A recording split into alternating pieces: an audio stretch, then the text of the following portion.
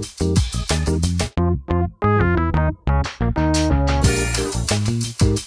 name is Behati and we're in the Victoria's Secret store in Miami. I live in New York now, but I was born in South Africa, but I grew up in Namibia.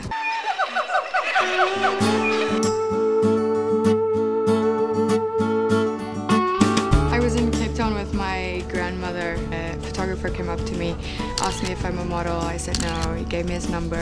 And 3 months later, they sent me to London, so it all took off really, really quick.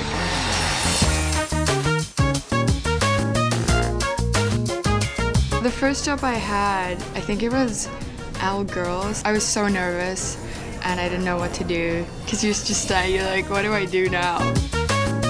I think pink is such a great line to be a part of NBS because they're always thinking of eco-friendly things to do, always being green, and I'm all for that. So it's great to be a part of the family.